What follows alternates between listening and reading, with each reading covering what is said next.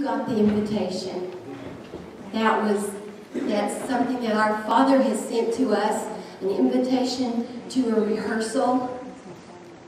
And He is blessed that you came. So thank you. Sometimes I'm wondering if that parable that Yeshua doesn't talk about the Father sending out an invitation, and there's lots of people who give good excuses about not coming.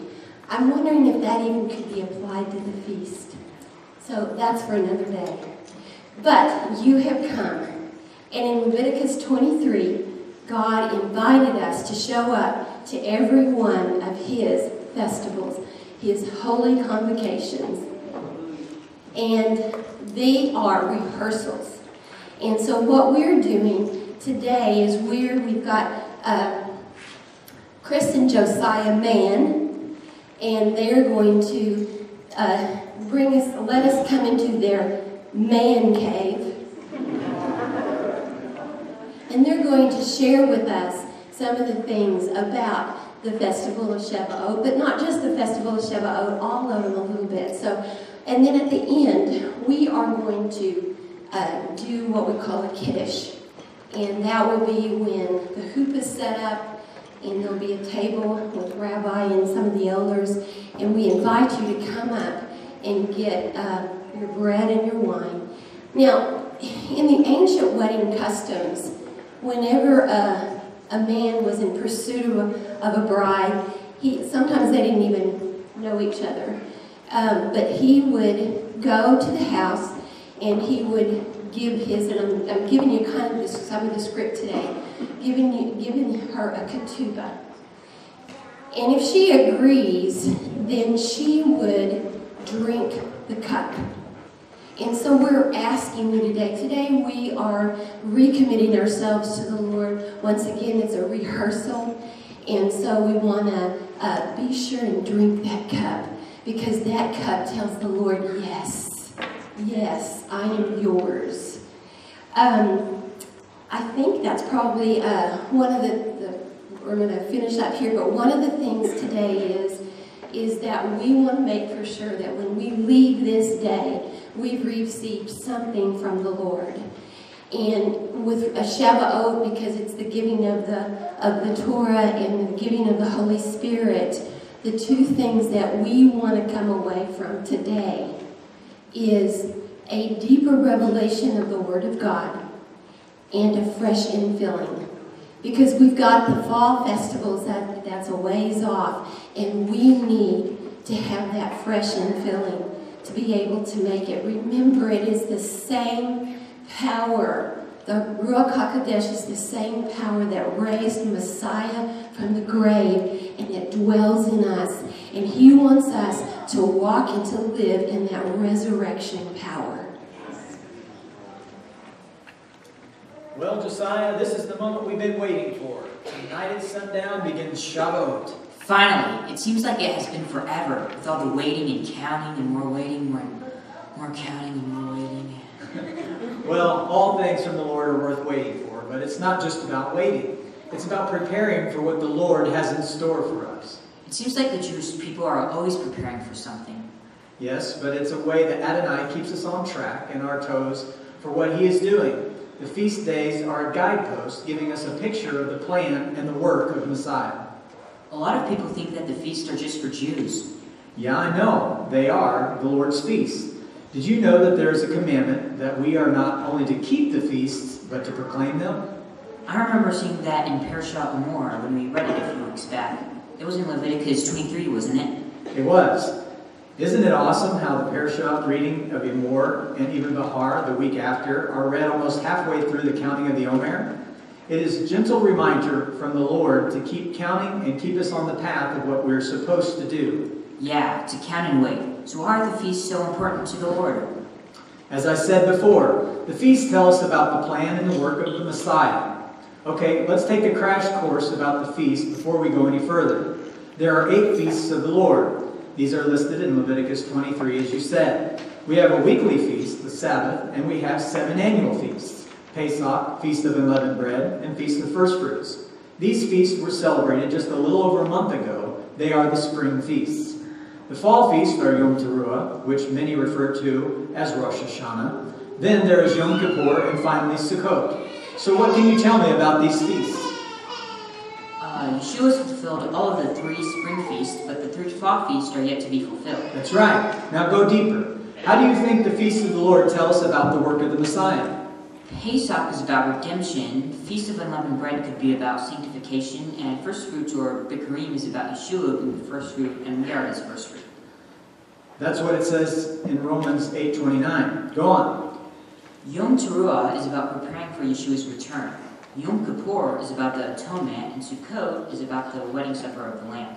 And what about the weekly feast of Shavuot? That teaches us to rest in the Lord, and that one day we will enter into the eternal rest.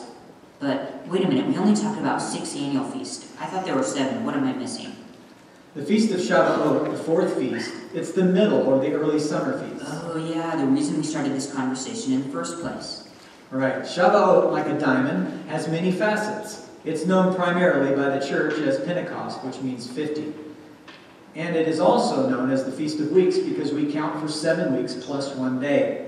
The Lord commands us in Leviticus 23 to count the days. We count for 49 days, or in other words, we prepare for the 49 days and then celebrate Shavuot on 1 day. So it's a total of 50 days to be exact. The Lord wants us, actually commanded us, to count the days between Pesach or Passover or Shavuot. Why, you ask? Why? Well, I'm not sure, but it appears that the Lord wants us to prepare for this event. If you don't know when the day is, how can we be prepared for it? It's kind of like a girl who is preparing for her wedding day, or perhaps a senior in high school or college. They want to be ready. As their special day draws near, they begin to count down to the day. The event that they have been waiting for will change their lives, for they are walking through a door to something new and different. They are closing one door and opening another. Unlike the bride counting down to her wedding day, we are counting up to a big event. It is a picture of walking up, or perhaps arising to the occasion. It is taught by some sages that the Bnei Israel was at a spiritual low when he sent Moshe as their deliverer. Each step they took, and each day that passed, they came further and further from Egypt, which had held them in slavery. Breaking off their shackles and walking more and more in their freedom, they became closer and closer to their promised land. That reminds me of what Yeshua did. That's exactly right. So let's do this. I will say something about the first Pesach, and you tell me how Yeshua fulfilled it, okay? The father of the household applies the blood of the lamb to the doorposts. Just as the slaughtered lamb in Egypt protected Bnei Israel from physical death, Yeshua's blood protects us from spiritual death by giving us eternal life.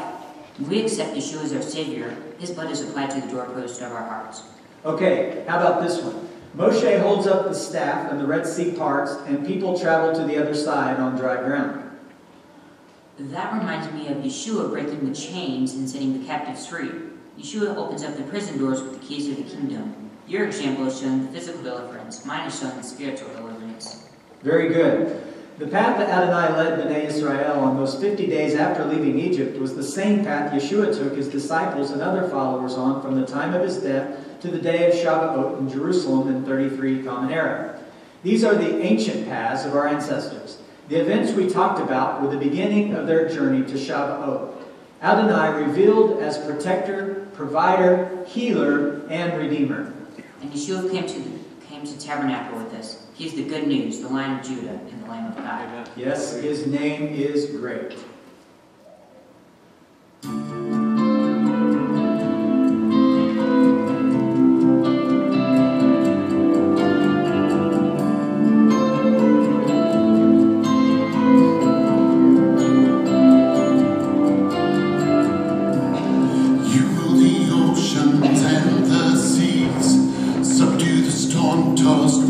For me,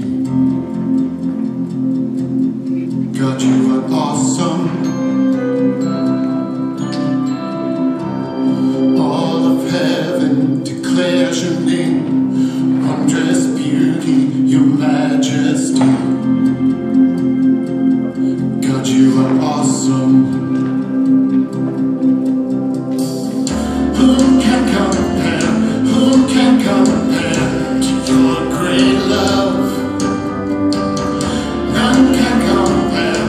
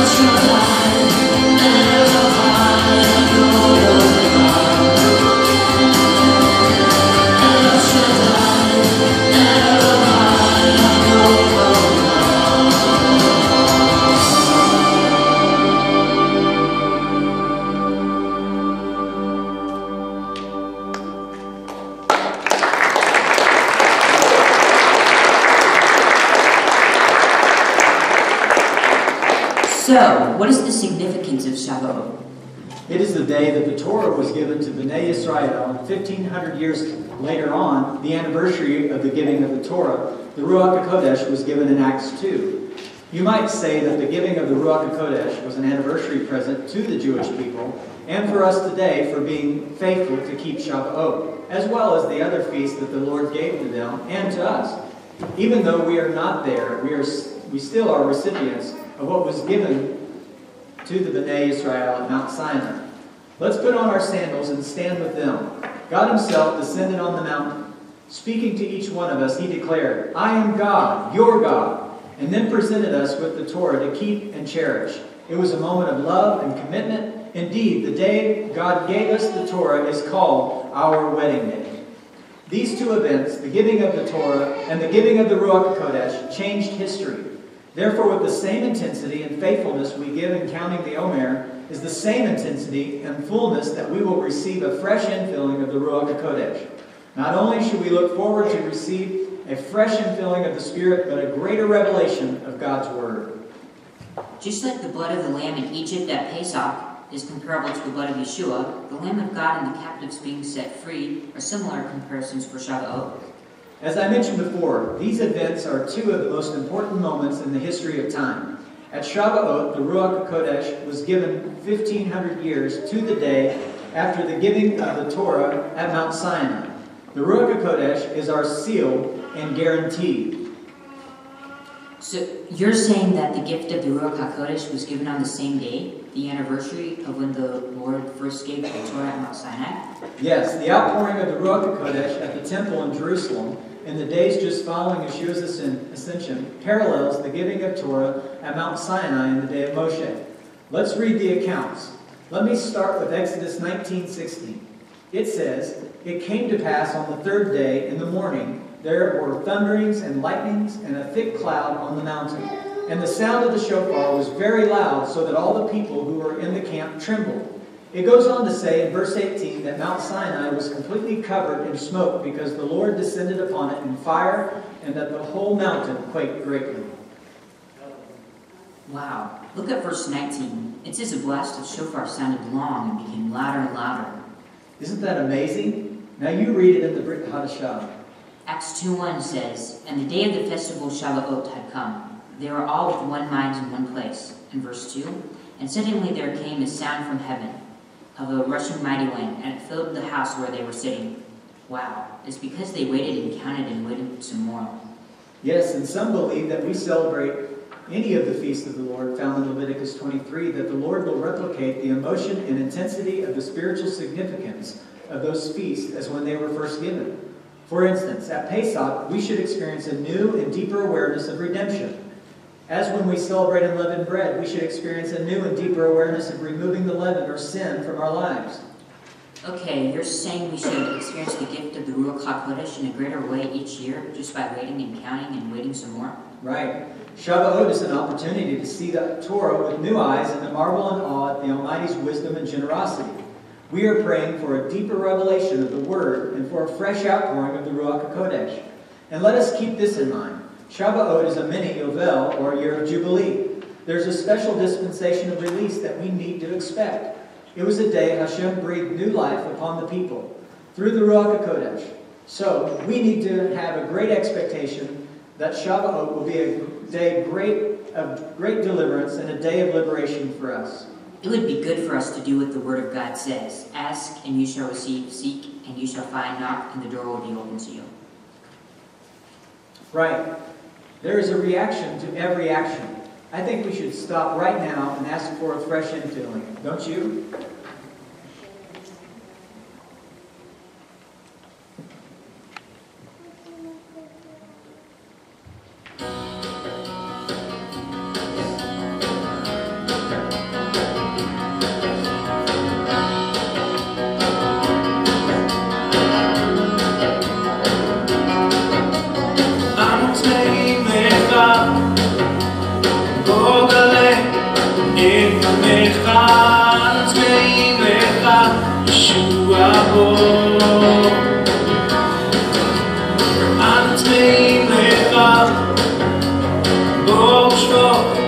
In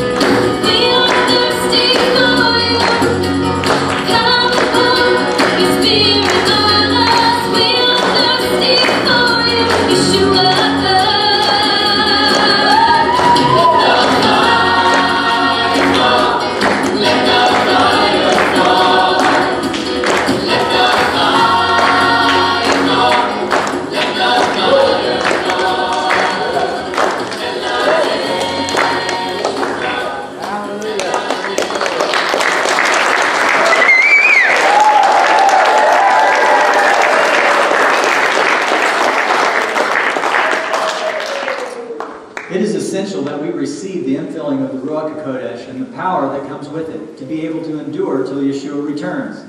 The long hot summer is the type and shadow of his bride waiting for his return, and we must not become complacent in our walk with the Lord. Be diligent, be alert. Yeshua warns us about keeping alert, to standing in readiness and being prepared in his parable about the 10 virgins. You mentioned something about a bride. What does that have to do with Shavuot? Well, through the counting of the Omer, Hashem wants us to prepare and look forward to a time that he has set aside and designated as an important day to him, and he wants us to look forward to it, like a bride preparing for a wedding day. The Jewish sages teach that Shavuot is the day that Hashem married Israel. Much of his dialogue leading up to this point has a wedding theme. This theme was also carried out by Yeshua in John 14, 1 through 4. He is talking to his disciples in betrothal terms. I get it. I was reading about the ancient Jewish wedding customs.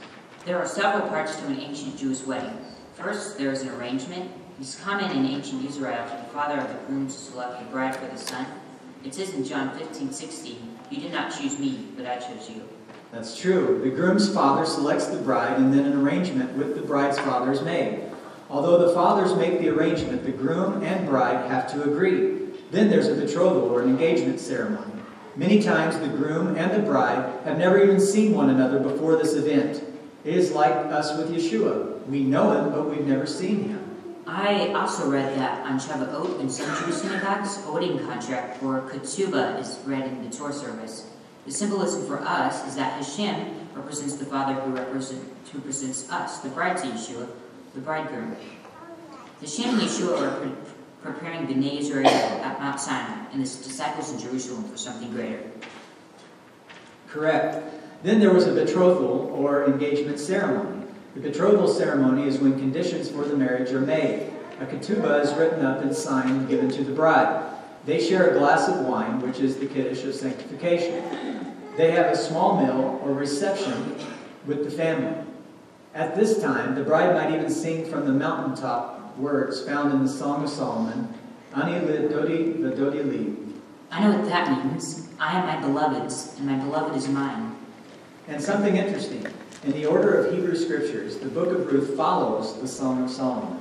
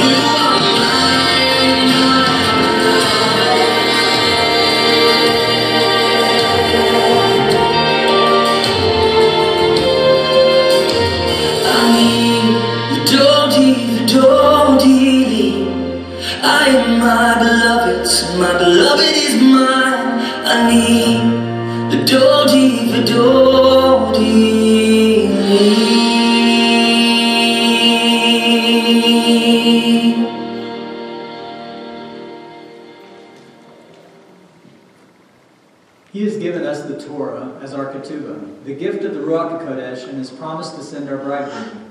And just as the bride waited for the return of her bridegroom, we wait too. There is a wedding theme throughout the scriptures, and each of the feasts alludes to this theme as well. A little bit ago you mentioned Ruth. Why is the book of Ruth read at Shavuot? It is believed by the sages that when Ruth approached Boaz on the threshing floor, that it was the season of Shavuot. Also, Boaz was the Goel, or kinsman redeemer. Oh, I know what a Goel is. It's someone who redeems or restores property that a family member has lost due to unfortunate circumstances. Right. He restores hope in the future for others. That is what Boaz did, not only for Ruth, but especially Naomi. He restored and preserved the name of Naomi's husband and sons so it could continue.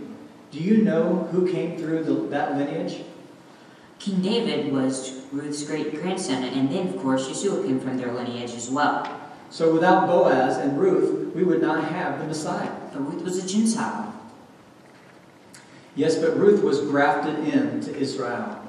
Yeshua showed us how much he loved us, Jew and Gentile, by laying his life down for us. We too can show him how much we love him by laying our lives down at his feet.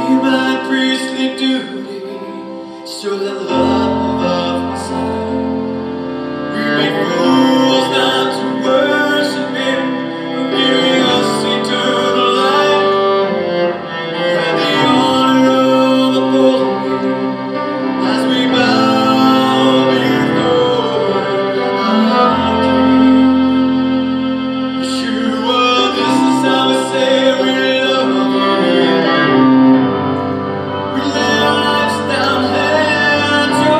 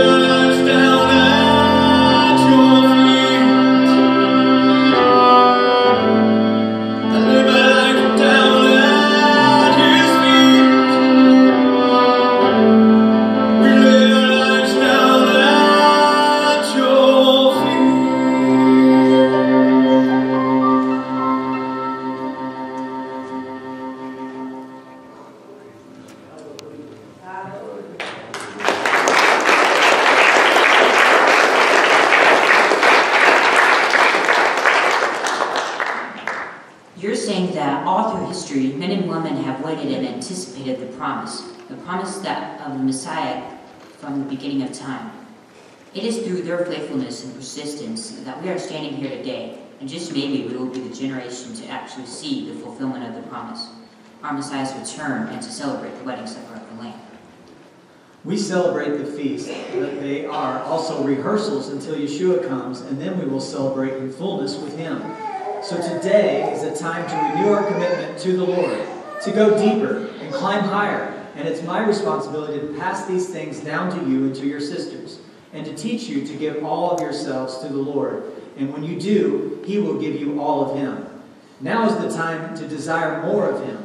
This Shavuot, the Ruach HaKodesh, is wooing and drawing us into our bridegroom's embrace and bringing us deeper into His presence. It is our privilege to respond to His invitation. This is the day to receive a deeper revelation of His Word and a fresh outpouring of His Spirit.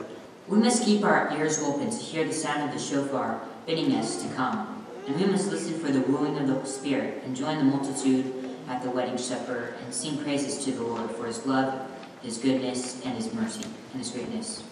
May our voices rise in unity to say to Him, we want more of you.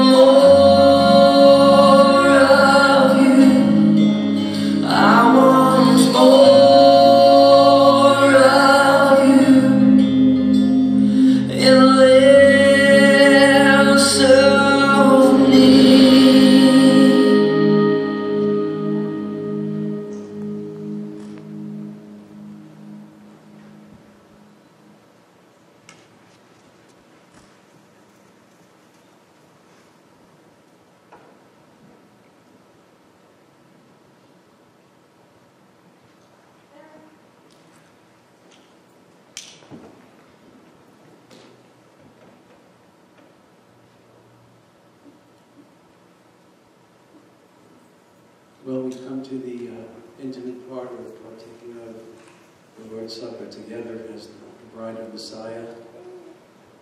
And I didn't receive any instruction on how we're going to do this, so I'm just going to invite you to come down as the Spirit is leading you, and we will hand you the elements. And please wait and take the elements back to your seat, and then we'll all partake together after we say the blessings. So at this time, just begin to come down. As a matter of fact, let's all stand.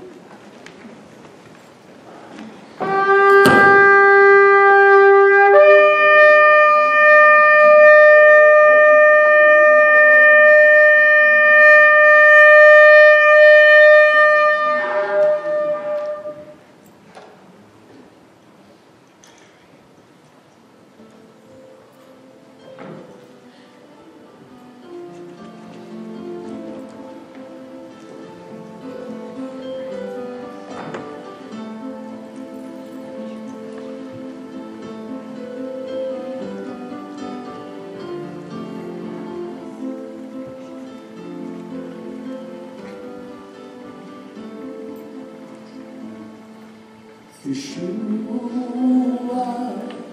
we sing to you.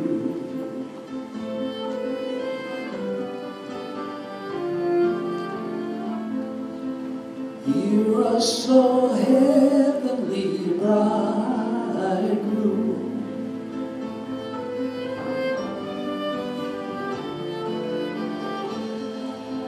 With your beloved, come and rejoice.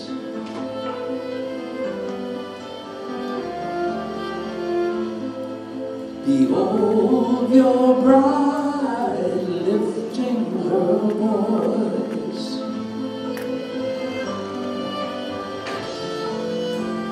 Singing hallelujah to the Lord, our heavenly bridegroom.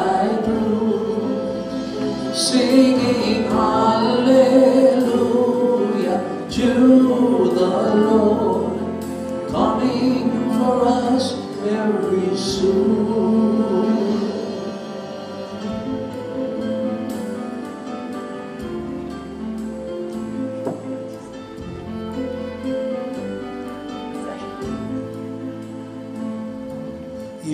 Yeshua, we long for thee.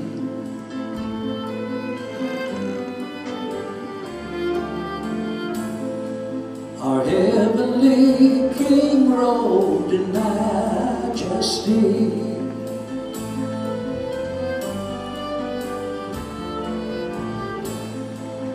For our beloved we patiently wait.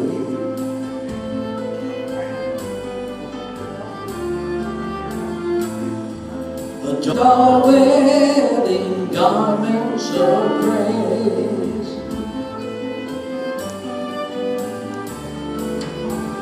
singing hallelujah to the Lord, our heavenly bridegroom.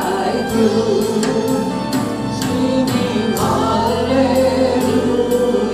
to the Lord, coming for us very soon.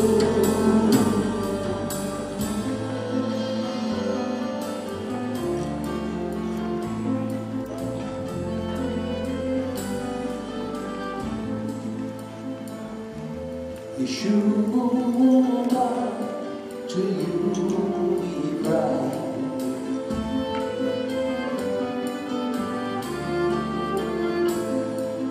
Come quickly, Lord, and claim your bride.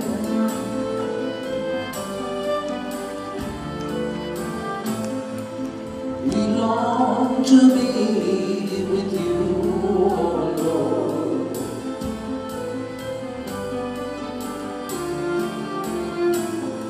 To dwell in your presence forevermore. Let's all stand.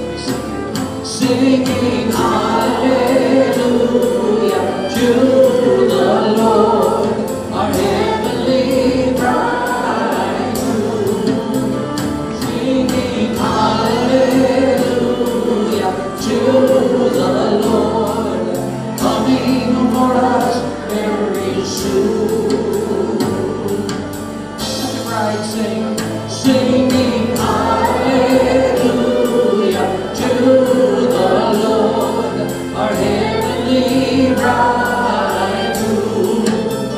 Singing hallelujah to the Lord, coming for us very soon.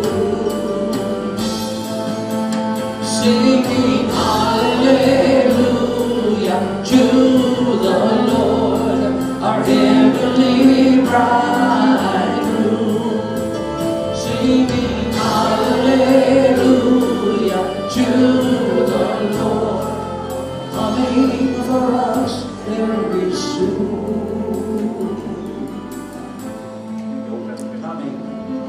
Coming for us very soon.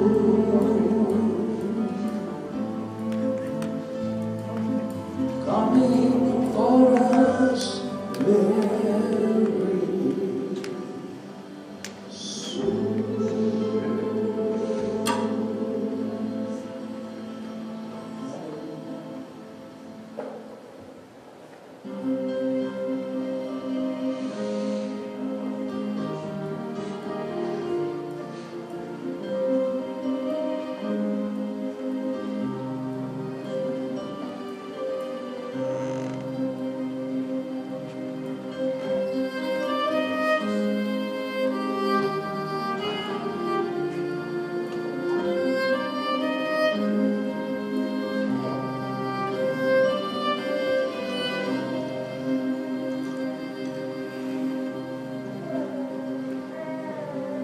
Lord, I lift my voice to Thee in the holy place.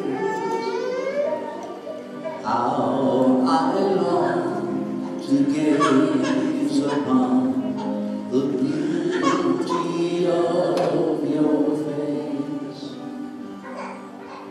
You alone are my King and my bridegroom.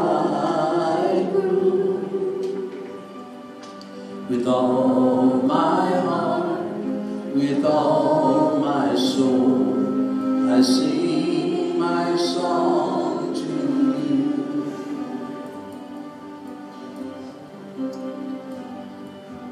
Mighty, the township made me, the quality Yeshua.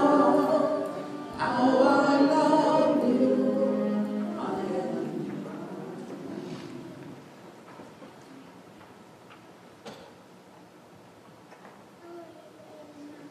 Some of you may be thinking, what is taking the Lord's Supper at Shavuot mean? We thought that taking the Lord's Supper is mainly at Passover. Well, when you think about it, when the Torah was given at Mount Sinai on Shavuot, God entered into a covenant with His people.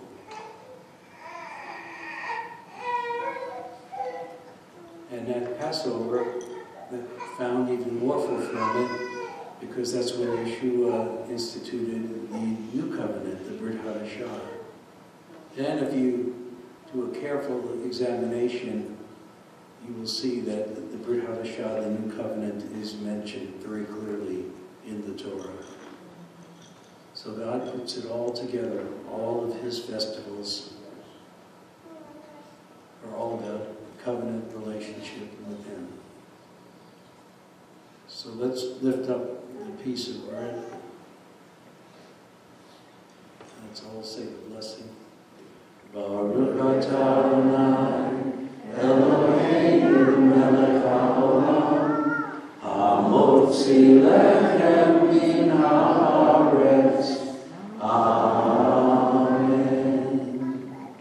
Blessed art Thou, O Lord our God, King of the universe, who brings forth bread from the earth. Let's all partake.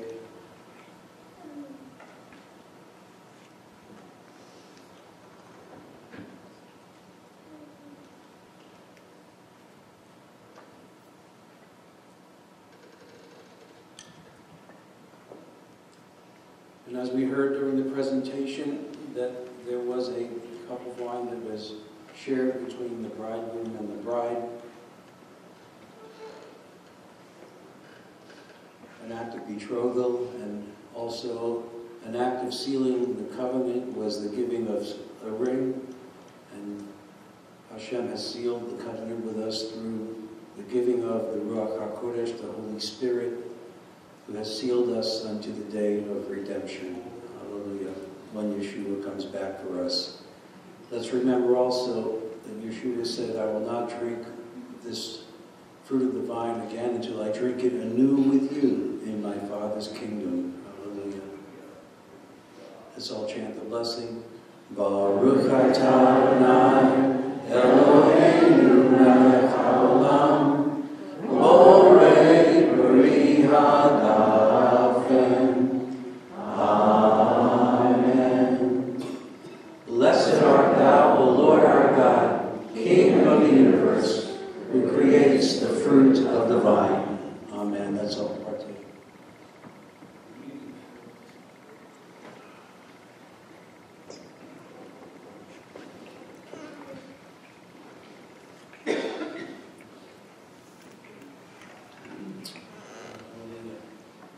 Praise the Lord. Amen. Let's lift up our hands. Let's just give praise to the Lord. Hallelujah.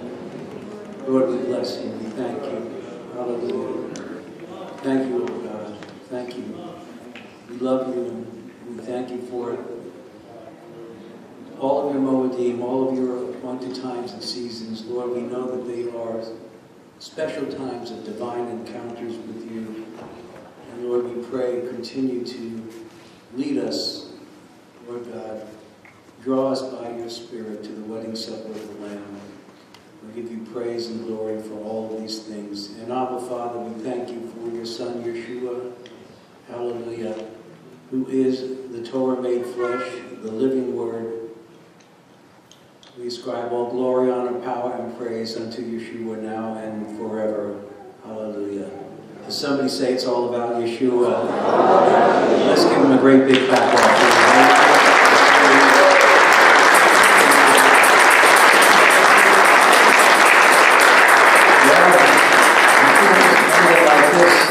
I believe this calls for a song of rejoicing, so let's go ahead and get the dancers ready, and I'll think of a song on my way up to the keyboard.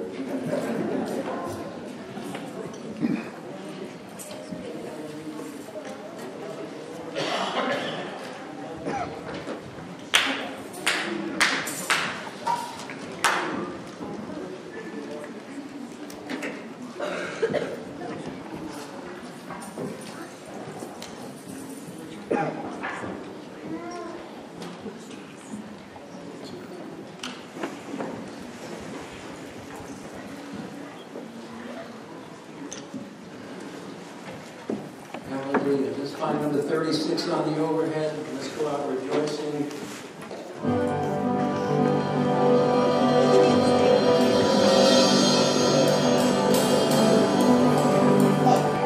I've got the joy.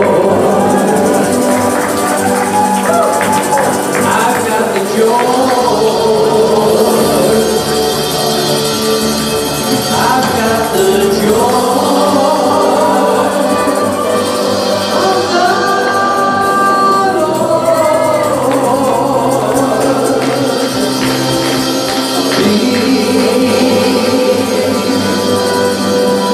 In my soul.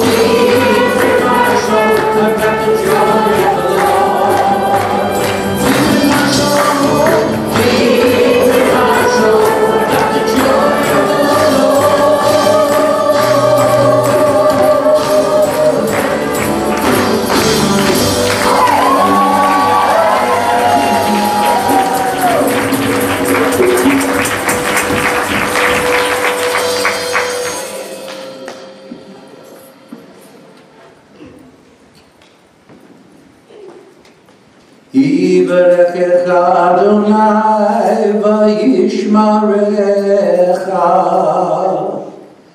Ya'er Adonai panav lecha v'yikunecha. Yisa Adonai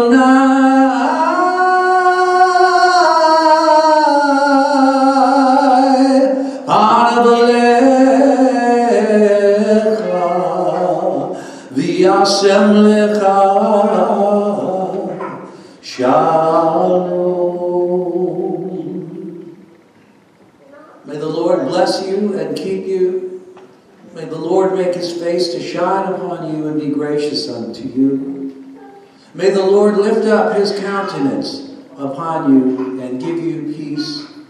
Perfect peace, B'Shem Yeshua HaMashiach, the Sar Shalom, the Prince of Peace. Chatan Shememi, our soon coming heavenly bridegroom. Hallelujah. That thy way may be known upon the earth, and thy salvation among all nations. Amen. If you love the Lord, let's give him one more praise.